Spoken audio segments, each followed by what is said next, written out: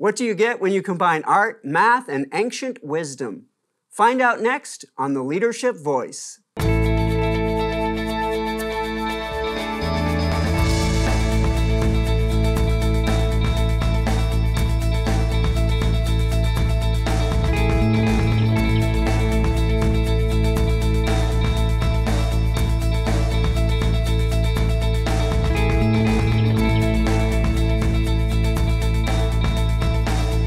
Welcome to The Leadership Voice. I'm your host, Jay Barbuto.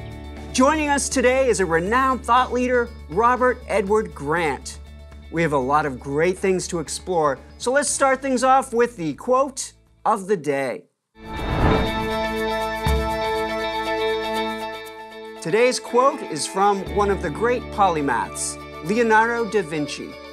Study the science of art, study the art of science, develop your senses, especially learn how to see. Realize that everything connects to everything else. Joining us today is Robert Edward Grant, a successful entrepreneur, best-selling author, prolific inventor, and founder of several corporate enterprises. He is the founder, chairman, and managing partner of Strathspey Crown, a growth equity holding company with a broad portfolio spanning healthcare, clean energy, social media, and financial technology. A true modern-day polymath. It is an honor to welcome Robert Grant. Hi, great to be here. Robert, thank you so much for being on the show today. Thank you. And coming on. We're really excited to learn more about the different projects you're working on and your business philosophies as well as your leadership philosophies, too. Sure. Mm-hmm. Why don't we go ahead and start things off and talk a little bit about Codex. Okay. Tell us about how this got started, this project. So Egyptology has always been kind of a passion of mine, but I never really thought it would turn into something like it now has. I was on a trip and hosting about 50 people in Egypt in 2020, and it was a discovery mission. We were following clues left to us by Leonardo da Vinci in his paintings about Egypt. So he had 3 years of his life that was missing from historical records in Italy, and I found the references that actually suggest that he was in Egypt during that time. There's also lots of different symbologies in his paintings that include Egyptian sort of symbols, etc. So I was sort of very curious about this. We followed this clue, and while I was there, I got reached out to by a group that was representing the History Channel. And History Channel basically said, we'd like to buy out your show, right? Because they knew I had cameras there. I was filming and documenting the whole thing, but I wasn't planning on making a film out of it just yet. I was just thinking I need to document it and keep it. And then they wanted to have kind of total control over the show, content, et cetera, creative control. They wanted to be more like a reality type show like Oak Island or something. And I couldn't really do that. So I said I kind of refused. And I got another offer from Gaia, which is a streaming television network. And they said, look, we'll give you total creative control. And so I went for it, and Codex is now a reality. It's a television show available on Gaia and on Amazon Prime. And it's about this exact thing, following these encryptions left in the paintings by Leonardo da Vinci and other Rosicrucian Renaissance period scholars and polymaths that lead back to the Giza Plateau in particular. And so if a person were watching the episode, the show, what kinds of things are they going to take away from the experience? Well, I think they're going to get a different relationship with mathematics, first of all, because the only thing that we really have left by the builders that is still in living stone is the architecture itself. You know, the Great Pyramid is famous for not having any writing on it. There's no hieroglyphs inside. There's nothing that we could easily point to and say, okay, this is when it was built, this is how it was built, and this is why it was built. But actually what we can derive through the mathematics of it is that there are some really, really important aspects that lead you to kind of ask some big, almost existential style questions. Why is it that the latitude of the Great Pyramid, for example, is the speed of light?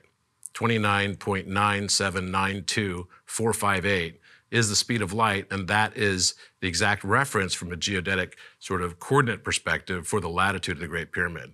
Why is the longitude 1 over pi, for example? So that sort of says, wait a minute, there's some sort of like much higher knowledge here that may be embedded in our understanding of why these pyramids would have been built, what was their purpose, and exactly, you know, when were they built and who built them.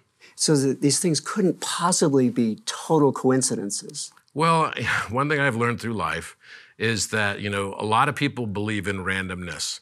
And I even created a random number generator in one of my entrepreneurial ventures, which achieved the highest level of randomness and uniform distribution that we know of today in the world. But I could say that I also don't really believe in true randomness. I believe that randomness is really just the boundary condition of our knowledge, and it's where our knowledge ends and our ignorance begins. So it doesn't mean that it's not pattern, it just might be too big a pattern for us to be able to zoom out and see. But the pattern is actually potentially there. Terrific. So if you were to think about the many moments, so far you've filmed one season? Filmed season 1, and we're about to film season 2 probably later this year. So if we look back at season 1 of Codex, what would be your, if you can, what would be your favorite moment? It could be your favorite discovery, but what would be your favorite moment of season 1? So I would say it's actually a part where my wife discovered, she was in the pyramid with us, and she discovered on the wall, I had discovered the Alpha Omega that was basically debossed into the rim of the sarcophagus that no one had ever seen before. And Alpha and Omega has symbolism beyond Greek language. In fact, it's probably from a loan, these are probably loan letters from a much older language, potentially.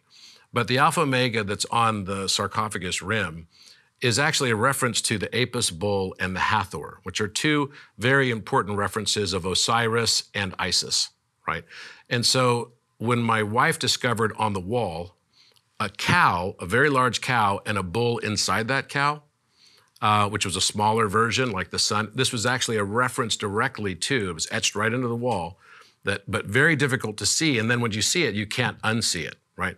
When she discovered that and we captured all of that on film, it was just completely real time.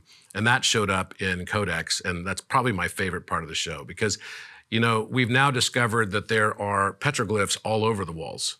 And if you know where to find them and what their reference point is, they're all telling the story of the death, burial, and resurrection of Osiris, which is the major, person in the Egyptian pantheon. In the Greek pantheon, he would have been considered Zeus.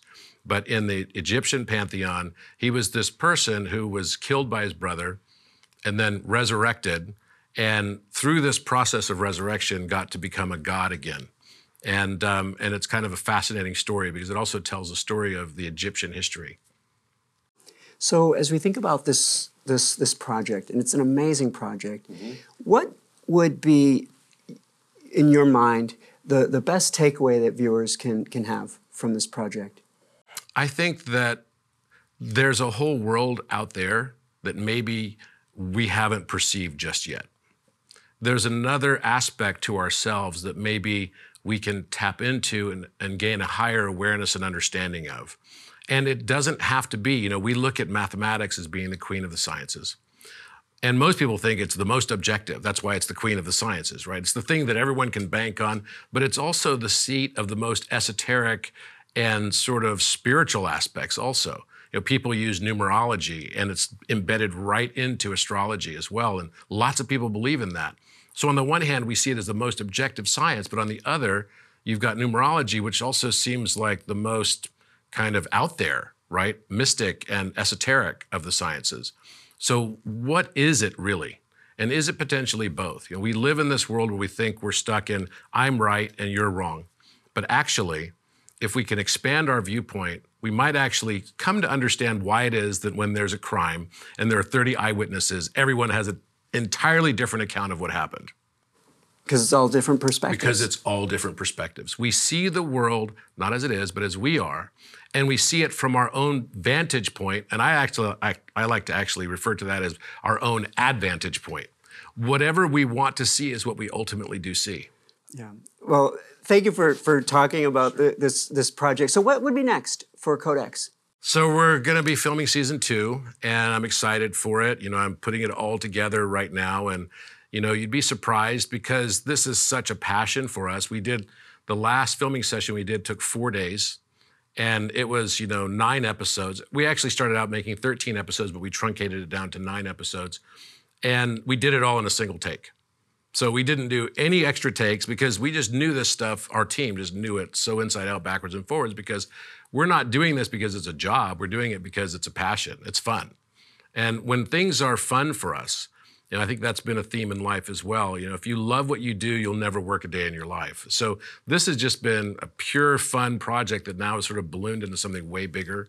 I was looking at the number of just the trailer views now are approaching 10 million just on the trailer, which, put that in context. If you look at how many, views there are on Handmaid's Tale's trailer and, famous shows that are on streaming television, they're not really in that zone. So I'm like kind of blown away at the response that it's gotten so far. And I just hope that it helps people see things a slightly different way and maybe increase empathy for how other people might see things. That's terrific. So maybe just tell our viewers where can they find and watch Codex? Well, you can go to Gaia, right? And so you can download Gaia. It's an app. There's a lot of great programs on Gaia. It's worth having. I think it's a great sort of platform. It's around mainly around wellness and mindfulness and things like this.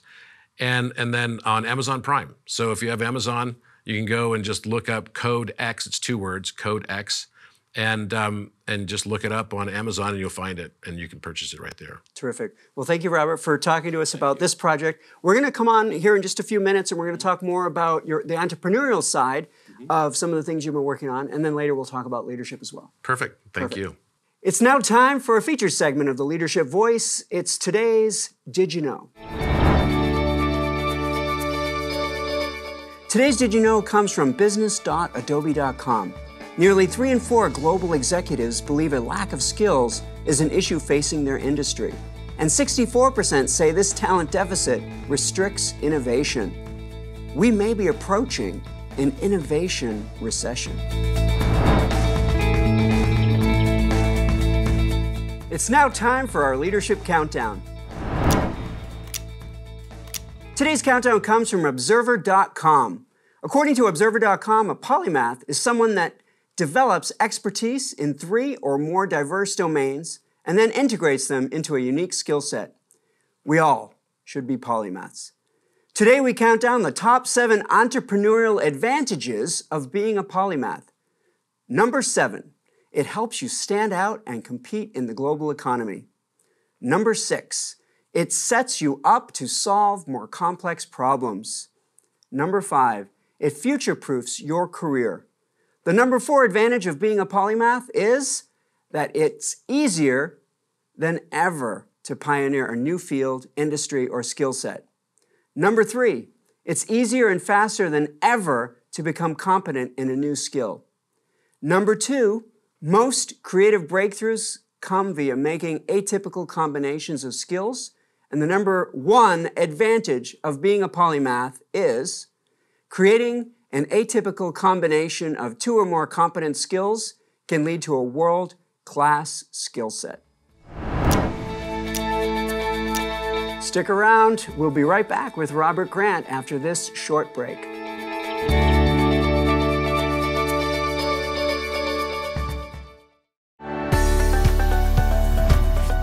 The Bringing Learning to Work program is our way of connecting the faculty of Cal State Fullerton with the business community of Orange County and Southern California. We have over 72 training programs that are available via distance or face-to-face. And the faculty come to your company and they deliver the training to your employees.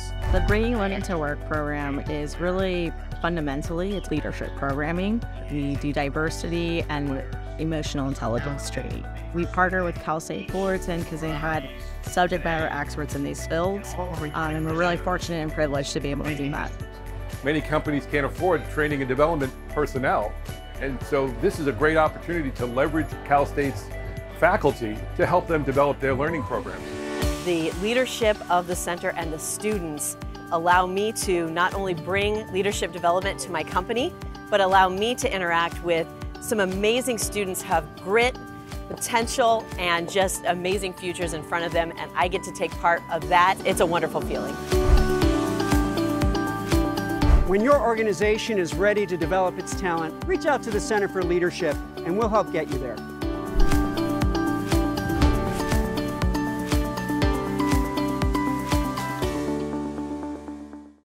Welcome back to the Leadership Voice. Let's continue our conversation with Robert Grant.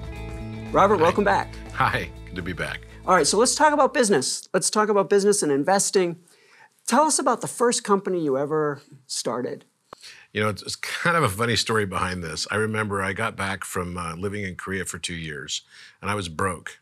And I called my parents and I said, Mom, I need some money. Can you send me some money for my tuition? And she said, no. And I was like, we've all been in those situations, right? And literally I was so poor at the time. I used to buy, this is really nasty to sound like this, but I used to buy 6-foot-long sandwiches and then cut off a bit of it and eat it every day. Like that was life for me, right? That and ramen. That's basically what I had. I was so poor.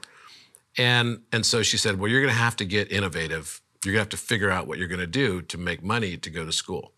And tuition was due soon. So I remember going to one of the basketball games at my university. I went to BYU. And the basketball arena there was huge, like 28,000 people there. And I noticed that the seats weren't filled up. And when I was in high school, I'd done telemarketing when I was like 15 years old, because I was like, you know, they couldn't tell how old I was. And this was like a sweatshop of a telemarketing job too. It paid well, but every night they would fire one person out of the row, the lowest person, whatever the lowest person was. And there was a board, you know, there was like a scoreboard up on each of the rows of the tables of all the people doing telemarketing. It was basically selling insurance. It was like the worst job. But I remember thinking, well, you know, maybe I could convince the school to let me call the alumni lists and basically see if we could sell more basketball season tickets to the alumni organization, right? Any of the members of the people that had gone to school there before. And so I pitched it. And the guy that was running it was a guy by the name of Mike Cutel. And Mike later went on to become the manager for the Utah Jazz. So like became a big time guy. And I pitched to him, and here I was, just this, you know, 21-year-old kid walking into him saying, okay, I want to basically set up, because you have inbound telemarketing during the day, I want to set up nighttime outbound telemarketing, use all the same infrastructure. You don't need to put any capital investment into it. And just give me the alumni list, and we're going to sell different levels of parking passes and different levels of sort of status. There was like a gold pass and a platinum pass and stuff that I kind of came up with. I hired 13 of my close friends, and he said, well, how much do you want to make if you do this? And I said, well, I don't want to make a salary. And so he said, well, the salary is like $5 an hour type of thing. I said, okay, you can pay me $5 an hour, but I want 20% of the profit. So at risk, instead of making more than just minimum wage, because $5 was minimum wage at the time. And so he finally said, okay, you could do it. So I said, I get 20% of the profit of whatever we get by the time we stop this in 2 months. He said, yes. And 2 months later, I was the highest paid person on campus. Really? Because we ended up selling out. It just sold really well. Happened to be lucky also because the team did super well that year. So everyone was keen to start getting tickets to the basketball games and everything. And it was, you know, we were in the top 5 nationwide. So the thing just like blew up. And all of a sudden I had the money to pay for school. And it was kind of like a great experience, because even though everyone told me that it was going to be impossible, right? I just said, you know what? I don't care. I'm going to figure it out. I'll fake it till I make it if I have to, but I'm going to make it successful. And having that experience definitely set the stage for a lot more similar experiences. Sometimes I failed, but usually, even when I failed, I would fall up somehow. And I'm going to be writing a book soon called Falling Up, which I think is something that all of us can do. You've had the opportunity to found several businesses. You've also invested in many types of businesses. So how do you decide? Is it always your idea? I mean, how do you decide what is going to be a good business? You know what? One thing I've noticed and learned, I think, is that ideas are a dime a dozen. And a lot of people get stuck on the belief that the idea is the whole thing. I've had many ideas that, you know, unfortunately, I haven't brought them all to fruition. I have founded like 11 companies now. But the thing is that what you really bet behind is not the idea. You bet behind the people. I can't ever bet behind ideas. I have to bet behind people. And when you realize that everything comes down to that person's ability and how they see themselves, most importantly, you know, Socrates said, know thyself. It's probably the most important thing we will ever do. But most people don't realize that it's probably the most difficult thing we'll ever do. We are not able to see behind us. We don't have eyes in the back of our head. There are ways we can expand our awareness and increase it through like 360-degree process reviews, et cetera. But The truth is, we can't really see all aspects of ourselves. But the more we're able to expand our understanding of ourselves, the more self-aware we become, the more successful we are in any activity that we undertake. Because we realize what are the things that trigger us and bring us to start thinking in terms of fear versus thinking in terms of abundance. When you think in terms of abundance, everything becomes very intentional. So I like to try to bet behind people, whether they're my ideas or someone else's ideas, that have already that way of looking at the world. That there's an aspect of it that might be, nature and nurture, the combination thereof. But then there's an aspect of it that might also associate with how they're working with your team and how they work with you. So if you think about the different companies that you've founded, which has made you the most proud? For all the companies that I have helped to found and to invest behind, all of those teams, each one of them have done such an amazing job. And one of our companies is now the second largest healthcare lender in the United States. One of our companies is vying for number 2 position in the neurotoxin market in healthcare, right, competing against Botox. And, has grown very rapidly. Another one is soon to be in a similar position on the therapeutic side. So we have all these different companies, but one of the companies that I'm probably most enthusiastic about its long-term potential, it's our cryptography company. And that is Crown Sterling. So Crown Sterling is basically a cryptocurrency business that utilizes quantum-resistant encryption.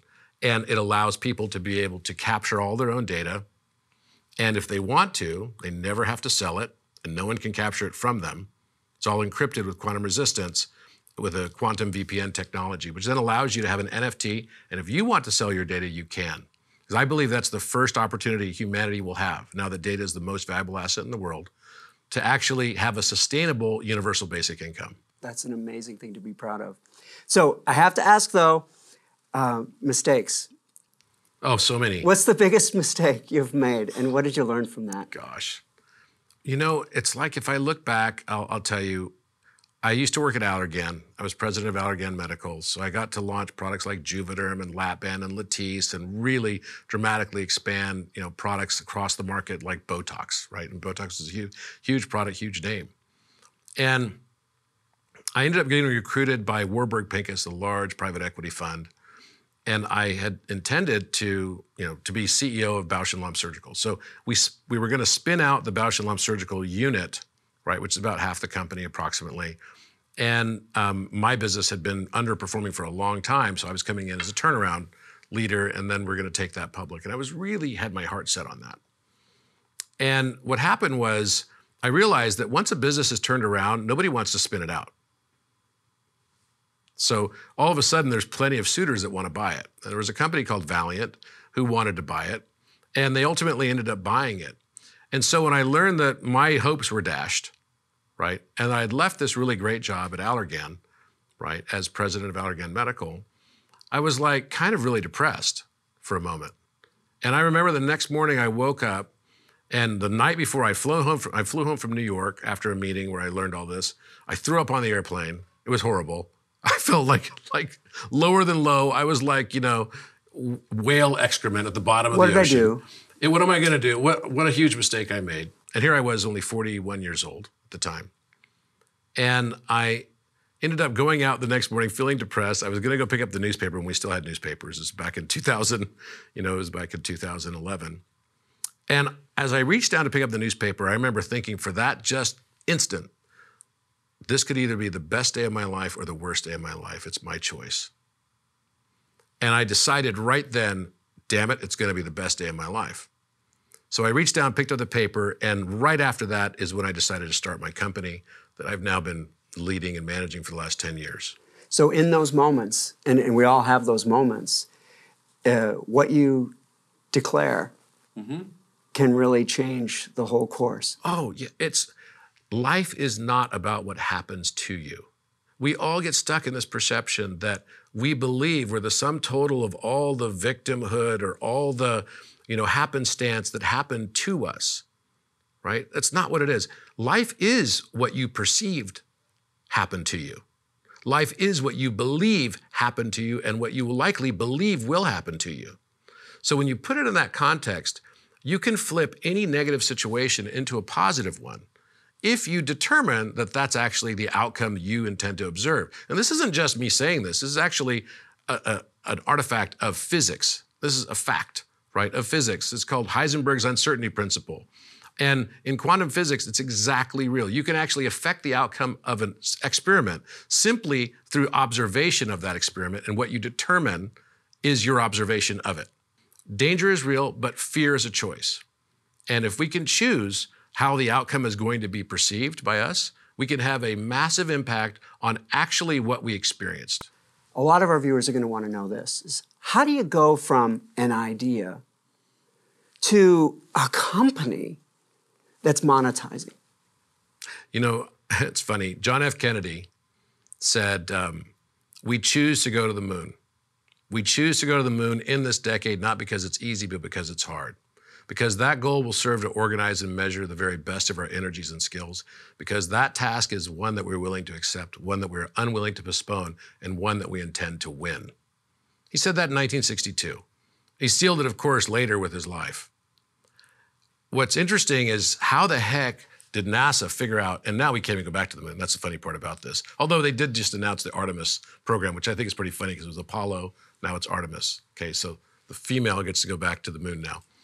What's great about this, though, is that as an example, is that an entire industry was born. The whole medical device and a lot of the tech industry in Southern California was born out of the Apollo space program. You know, dialysis as technology came out of this. You know, pacemakers came out of this. Because they were looking at it from the perspective of beginning with the end in mind. Begin with the end in mind. So if we're going to live up to this vision of John F. Kennedy, that within this decade we will land a man on the moon and return him safely to Earth, the first thing you have to think about is, well, there's no gravity on the moon, so how is he going to land on the moon? And if he's going to walk on the face of the moon, how can he walk on the moon when there's no gravity? Well, we need a gravity boot. Start with the end in mind and work backwards. With anything that you do that you want to materialize, you have to start thinking about it in terms of as if it already existed. As if, now of course, you have to manage expectations. You can't sit there and say, oh, look at all the stuff I already have that you don't really have yet. But in your mind, you have to thread the needle to be able to perceive it in your own mind as if it does already exist. And so when you're able to do that successfully, then you can move mountains. You can literally move mountains and get your entire team to be thinking backwards, beginning with the end in mind and working backwards to where you are today. And that's probably the most important technique I've seen great managers and great leaders employ. That's terrific. Robert, we're going to take a short break and we're going to come back and we're going to talk about your leadership philosophies. Sure. Perfect. It's now time for our leadership example. Today's leadership example comes from CNBC.com. Here are the top 25 disruptive technology companies for 2022.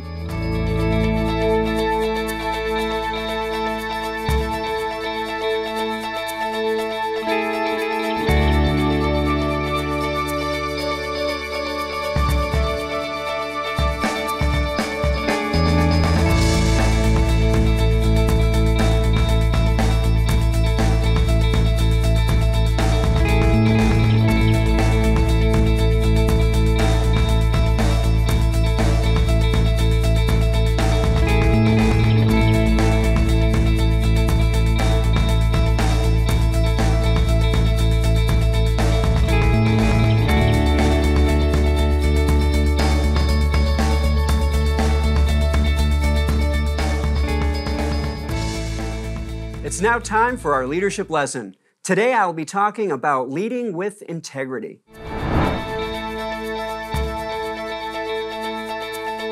I'm Dr. Jay Barbuto, and here's today's leadership lesson.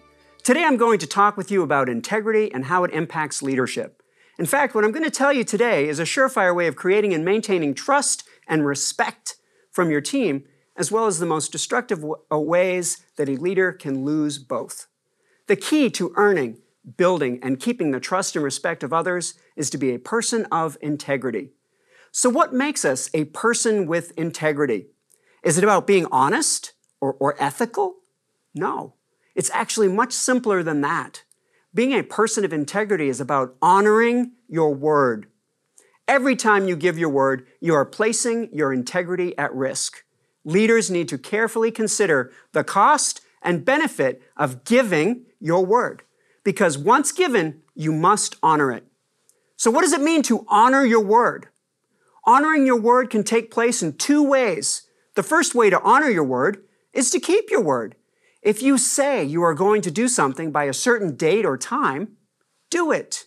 Your word needs to mean something.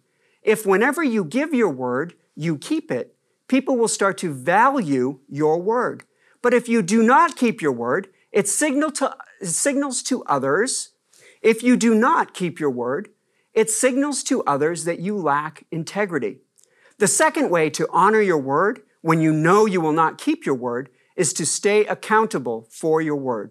Staying accountable for your word requires you to communicate immediately to those affected the moment you know that you will not be keeping your word, and make things right. This means letting others know right away, not after the fact. Too many in this world will tell someone after the fact, sorry I'm late, my meetings ran late, my day got away from me, and other excuses that are given after the fact without reconciliation.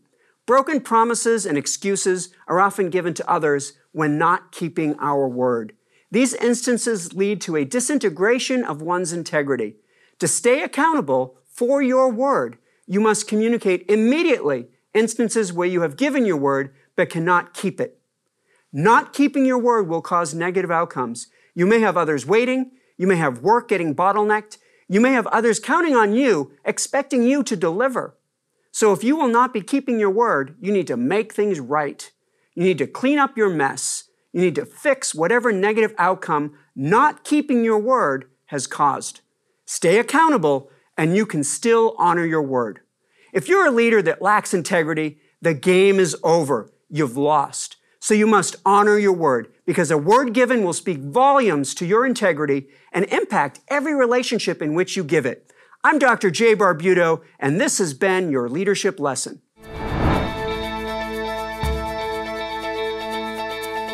And there we have our leadership lesson. Let's continue our conversation with Robert Grant. Thanks, Jay. Robert, thanks for staying with us. We're going to talk about your leadership philosophies and help our viewers develop some of their own perspectives of leadership. Can we start maybe talk about and share your leadership philosophy? So I think this is one of those things that is so often missed, that there's a difference between management and leadership. So often people will say, we manage things, but we lead people. And I think that's very true. If you actually polled people and said, do you like to work for a manager or do you like to work for a leader? Most people would say, nobody wants to work for a manager, right? Why is that? Because they don't want to be micromanaged. They don't want to be told what to do all the time. But there are some important skills that are necessary from a management perspective. Above and beyond all the things. The ticket to the game is you went to MBA school or you went to business school or whatever, and you kind of know 4 pieces of marketing, and you kind of generally know all the stuff about finances, and hopefully ABC accounting, you figure that part out.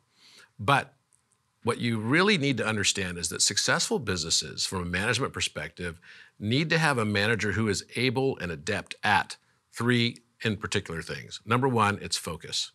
Focus, focus, focus. Lots of people will come up with tons and tons of ideas, but they can easily get derailed if they don't stay focused on the main thing. So I used to have a boss who said to me, keep the main thing, the main thing. And it took me a while to really learn and embody that. But once I finally did, then it was like, geez, okay, keep the main thing, the main thing. As organizations grow, they require different skill sets. And as they grow, surprisingly, they can't do more than just a few things. I know it sounds kind of funny. Whenever someone says to me, oh, they weren't able to get something programmed, and then I ask them, how much money do they have? Oh, we had plenty of money. And I ask them, how many engineers did you have? Or how many marketeers did you have? The larger your teams are, strangely, the less you'll get done. I know this sounds completely paradoxical, but I'm telling you, I'm 53 years old, and 30 years of business has told me that that is exactly fact. And lots of people make that error, right? If it can't scale at a small scale, it can't scale. So keep the main thing the main thing. That's focus. Number 2 is be able to anticipate what comes around the corner. You can't always have plan B, plan C, plan D, plan E, because if you're always focused on plan B and plan C and plan D, you're just going to create that and manifest that in your world. It's like if I'm skiing down a mountain and I keep focusing on the tree that I might hit, I'll probably run into the tree, right? Don't focus on the tree, focus on where you want to go. Yeah, you'll see towards it. But you still should have some contingencies. Don't be stupid at the same time, right? So realize that things might come up around the corner and have contingencies for just in case scenarios, but don't put so much focus on them. Remember, we should look at the world with the same percentage as we look at through a windshield and then through the rearview mirror, right? We're not driving forward, constantly looking through the rearview mirror, right? We want to have, there's a reason why the rearview mirror is this big and the windshield is this big, right? We should keep it in that proportion. So, but being able to anticipate things will really help when you've got major turbulence in markets that come up, like we're about to see, or we've been seeing in the last few months in particular. We're going into a stagflationary environment. That's a new beast for us since 1981. I remember when my parents bought a house in the UK on an 18% interest rate, right? That's really kind of crazy, especially when you've got no growth in the gross domestic product also. But we've printed so much money. This is what the world we are in now. So what we can do, though, is companies that are able to adapt and change in turbulent times catapult forward. 1/3 do better during recessionary environments, and 2/3 go away. So, or do worse, right? So this is really this anticipation aspect that's important. And the third aspect is being able to measure. These are all management principles. Keep the main thing, focus your operation on the one or two things that it can do and achieve. Secondly, anticipate the future. And third, be able to measure results. You need to have metrics and measurement. What we measure gets done. It's something called the Hawthorne effect. If you want to lose weight and you never decide to step on a scale, guess what? It's really hard to lose weight.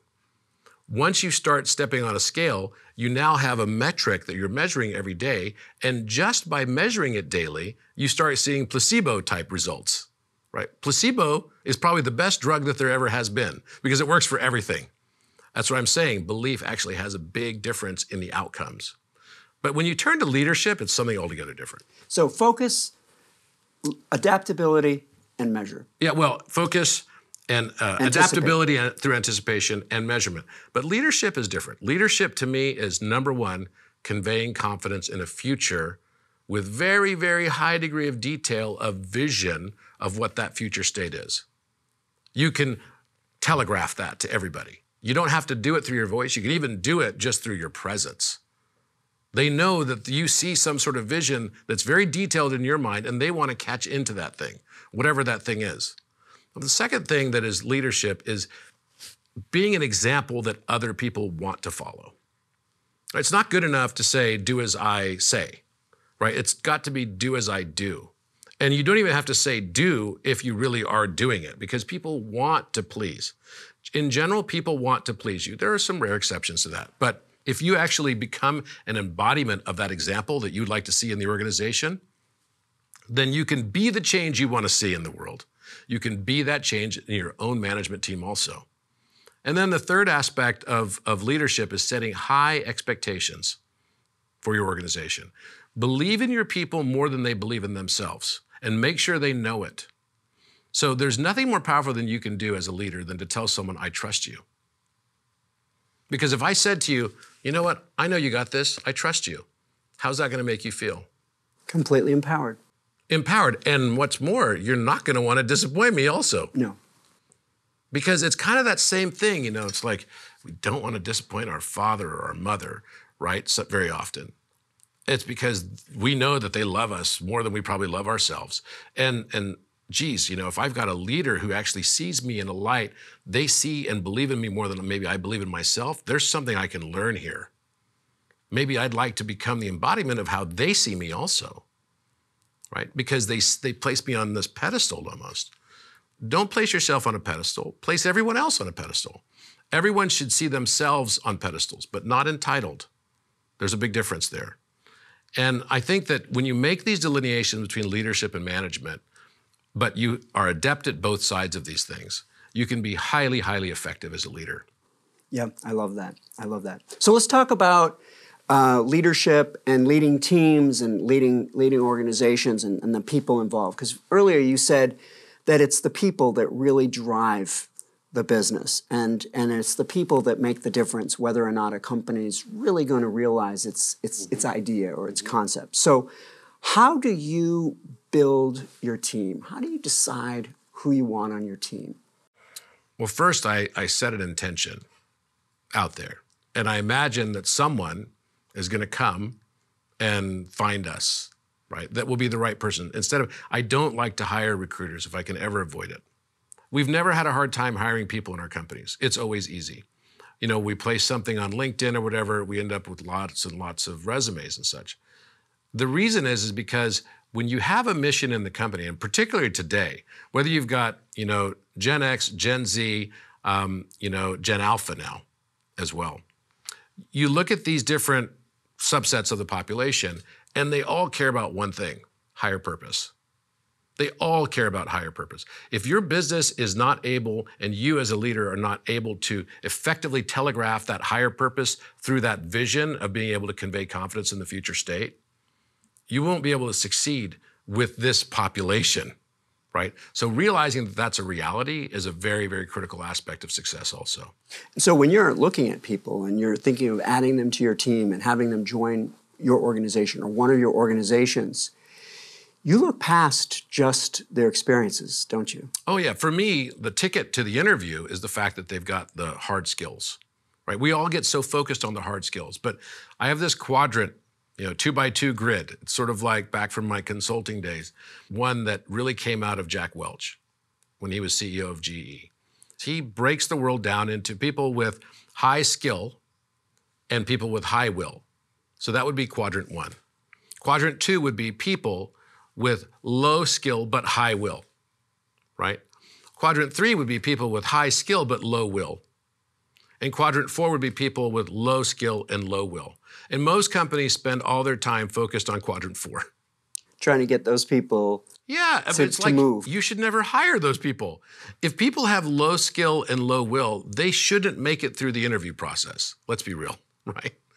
But where people often fail is instead of focusing on the left side of the ledger, which would be the high skill, high will people, the superstars, and then the people that are high skill but low will, who are the most dangerous to an organization's culture. And I don't care how good your business idea is, strategy gets crushed by culture because culture eats strategy for breakfast. It eats management teams for lunch, and it eats CEOs for dinner. And I can tell you culture is the most important thing for you to manage in your organization. And how do you manage culture? It's through the people that you attract to your organization. It's the nonverbal communication that's happening all the time of what's acceptable, what's not acceptable in your realm, right? So basically the way I look at it is if you can focus on the quadrant 1, the people that are the superstars, make sure that they're rewarded, they're promoted, they're challenged. Those people want to learn. If you're teaching and having them learn and putting them always in steep learning curves, they're going to stick with the organization because they're motivated. They feel like they're learning. Most people leave companies when they A, feel like there's no higher purpose, and B, feel like they're no longer learning. The big problem comes into an organization when you have energy vampires. Energy vampires are the people that would be high skill, but low will. These are the people that create tornadoes around them all the time. And in fact, they set themselves up within an organization as being indispensable. Anytime somebody starts saying, oh, that person's brilliant, usually that's another moniker for saying that person is an energy vampire. So you have to be really mindful when you start hearing words like that, right? And the other thing you never want to hear too much of is you as a CEO being quoted all the time around the organization. Oh, Robert said this, Robert said that, Robert said this. That's also not a good sign, right? And if it happens, it could also just be out of respect, but you want to go and speak with that person and say, you know what? You don't need to quote me in this. You have all the authority that you need to basically exercise the effectiveness of your role. But when you start really focusing on getting those people out of the organization that are in that 3rd quadrant, the 4th quadrant should be taken care of by HR. They should just never even be hired. And if they are, they should just be shuffled out. The people that are in the second quadrant are a little bit more challenging. Usually the reason why they're there, these are the people with high will but low skill. Those people are people that you should try anything in your power to hold on to them. Because the moment you take them out of your organization, it starts to destroy your culture. What matters? You're sending the wrong message to the people. Now, it could be that the person there is just not well trained for the role, right? It could be that they maybe are not suited well for the role also. But that's your job then to try to slot them into another role and have them stay, right? Whereas the people in quadrant three, either they move up or out. And that's a critical aspect of management, and most people fail, particularly with venture-backed organizations. This is the area that most people fail as entrepreneurs because they don't have the gumption to have the tough conversation with the people that are high skill but very low will and are damaging and poisoning the well of their company. I want to change our conversation a little bit. I want to stay in leadership, but I want us to talk a little bit about how technology is changing the way we lead.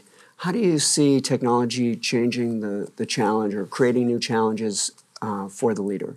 In today's world, data becomes a critical aspect of success. You need to be able to get data quickly. You need to be able to get data on your business, on your management, on all the things that you're doing. Now, after you've been doing it for a long time, you do develop sort of an intuitive sense. I don't need to know every single balance in all my accounts. I don't need to know all these things because intuitively, I just kind of know. You develop this over time. That one's fine. I've got plenty there. Yeah. You just get this sense of it, and you just know. And it's like, I don't need to be in the meeting to know what's happening in the meeting. Even though, I'm a major shareholder in a company that I'm not on the board of, for example. I know what's going on generally at the company. No one has to tell me what's happening at the company. And you develop that intuitive sense just like a parent knows a child. But as a leader in today's world, you need to be able to realize that changes can come and blindside you from different vectors and positions that have never heretofore been contemplated. And that's the challenge of today's world and why the pace is seemingly so rapid today. So I think that's a very unique sort of artifact of today's world, and I don't see it going anywhere anytime soon. And so leaders that are leading in this high-tech environment have got to not just get comfortable, but they have to start using data. They have to get very comfortable with data and start speaking the language of number as if, like I'll be meeting sometimes with the CFO of one of our companies in the portfolio. And if he doesn't know the numbers cold, I will literally say, why don't you have all of this memorized? Because if you're living it, you would. And that's an expectation that I set. Now, I don't say it more difficultly than that. It's just that. But they know that in the next meeting, they come in, I expect that they actually know the numbers cold. And I mean a lot of the numbers too.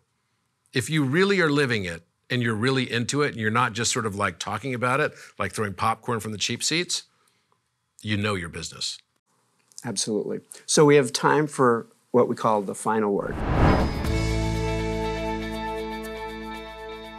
Okay. This is your chance to give final pearl of wisdom, final piece of advice to an aspiring leader. This would be your final word, maybe your final word about leadership. The most important aspect of leadership, I believe, it was not on the list of three, and it's the precursor, the prerequisite to those three even, is believing in yourself. Believe in yourself. Don't listen to all the negative self-narrative that you give to yourself on a day-to-day basis. When you look in the mirror, it's like, oh, I'm not, thin enough, or my hair is falling out, or whatever. All these things, leave them all aside and realize your own self-worth. You're perfect just as you are. And you can accomplish anything you set your mind to. The only real obstacles you face in this world are the ones you allow yourself to persistently believe. That's terrific, and that's a great place to stop. Robert, thank you so much for coming on to the show today. Really appreciated having you. Thank you. Great to be here. Now, if you have a question or need advice, connect with us by email, leadership@fullerton.edu, or on Instagram at CSUF-CFL. Well, this has been a great, thought-provoking show. Thank you to our featured guest, Robert Edward Grant, a true Renaissance man. Join us each episode of the Leadership Voice, where your leadership journey is our mission. I'm Jay Barbuto, and on behalf of the Center for Leadership at Cal State Fullerton, we'll see you next time right here on the Leadership Voice.